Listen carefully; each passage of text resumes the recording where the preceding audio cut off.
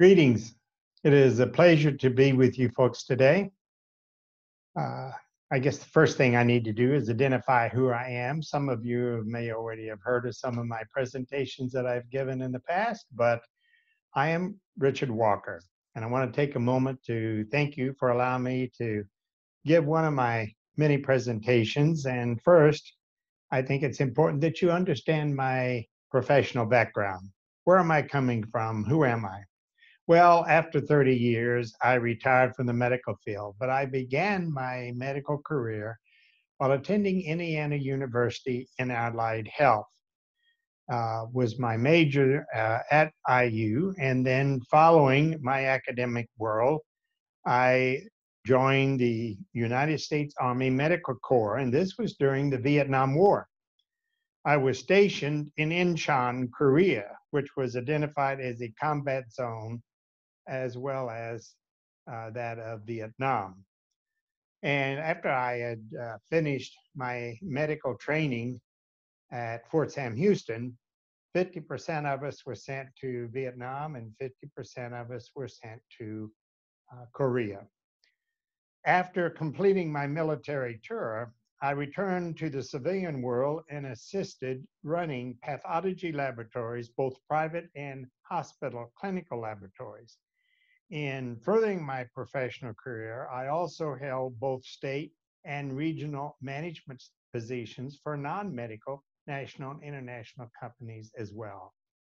I completed my professional career with the international company of GlaxoSmithKline Clinical Laboratory Division, whereupon I took my retirement.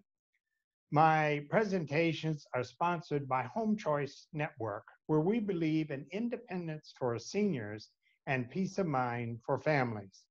Home Choice Network is a home care agency, which is licensed by the state of North Carolina and regulated by the Department of Health and Human Services out of Raleigh. We have been in existence for over 16 years. By the way, I have held the position of president of Toastmasters International Club of the Sandhills here in Southern Pines and Pinehurst, North Carolina.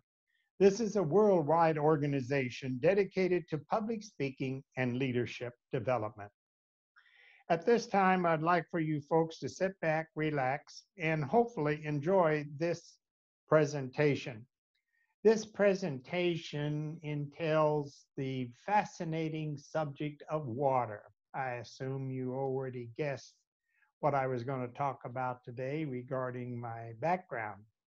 But water is a very fascinating subject. This is the first presentation of a 5-part series regarding water.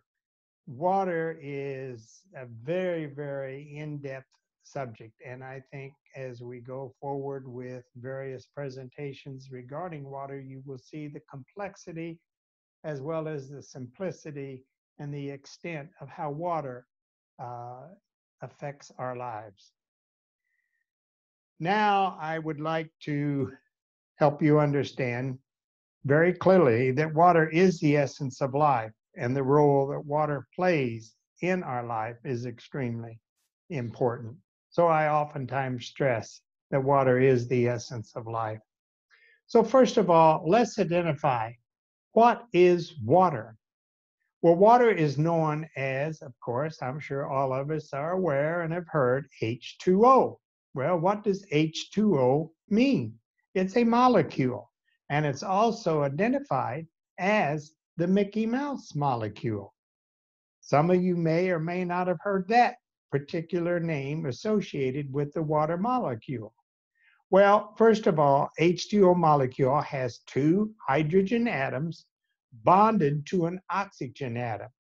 And since the oxygen atom is much larger than the hydrogen atom, it makes the 2 hydrogen atoms appear as Mickey Mouse's ears, because the 2 hydrogen atoms are 104.5 degrees apart from each other.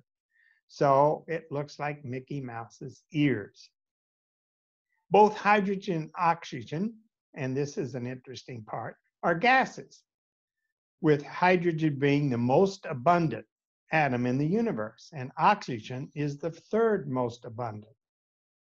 And consequently, it is not surprising that scientists most certainly have come to the conclusion, and scientific identification has identified that water is throughout the universe. Where do you think comets come from?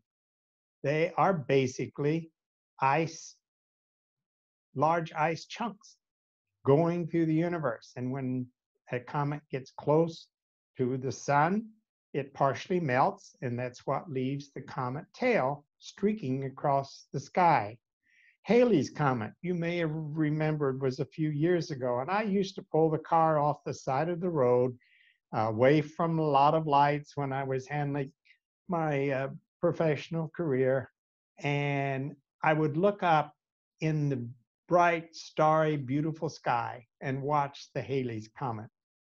There are moons around other planets that have more water than what we have on Earth. And again, that may be hard to believe, but there's a lot of water out in the universe. So let's talk about the Earth. Let's talk about our home.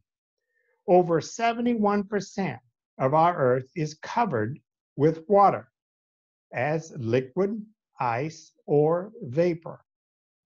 What is certainly surprising is that scientists have learned that there is 10 times the amount of water in the Earth than in our oceans.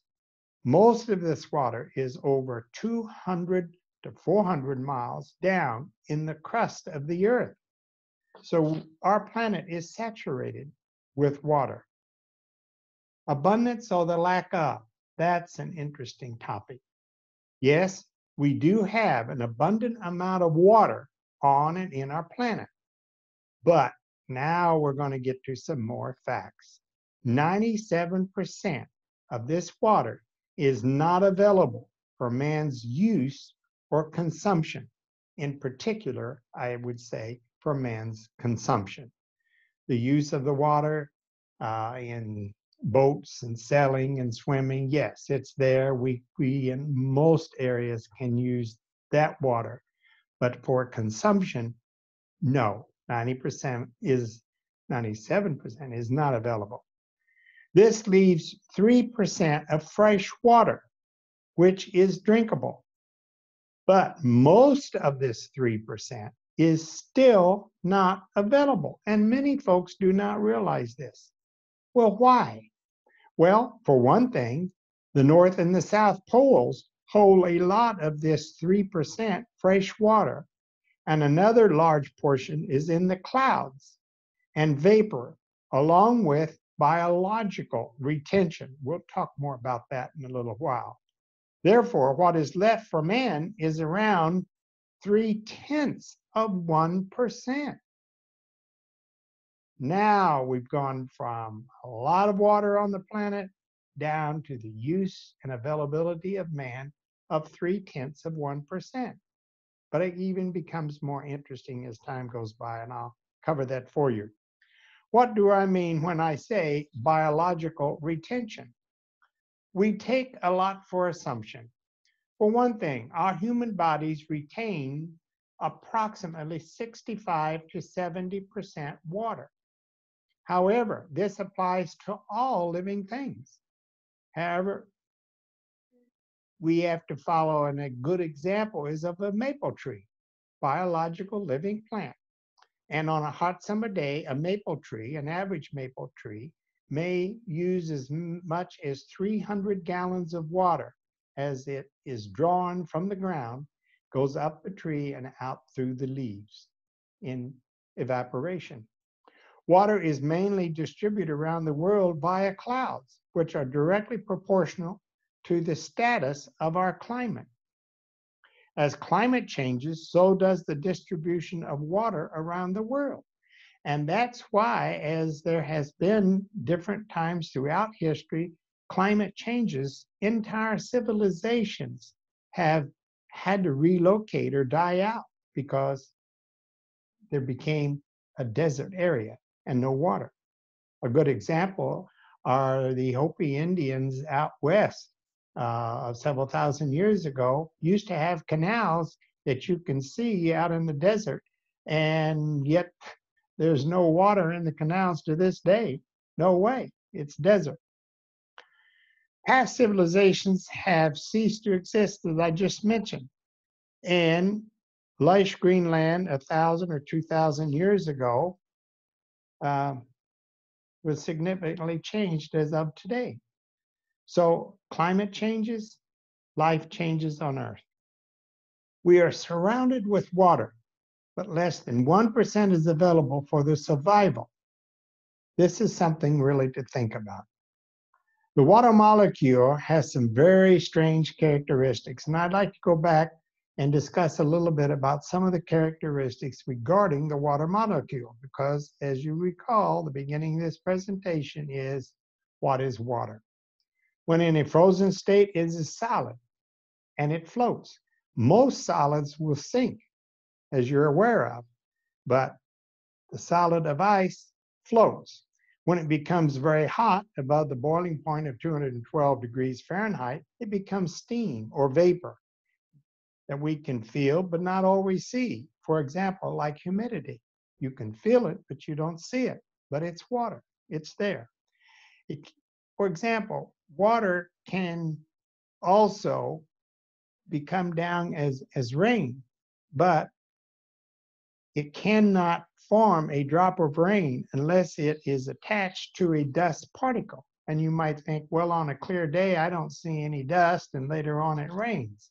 Well, there are tons and tons of dust particles from outer space coming into our world and Earth here on a daily basis. And a lot of people are not aware of that. And of course, dust that's kicked up as we have windstorms, tornadoes, and other storms that will kick up dust. So there's a lot of dust in the air that we don't always see or feel.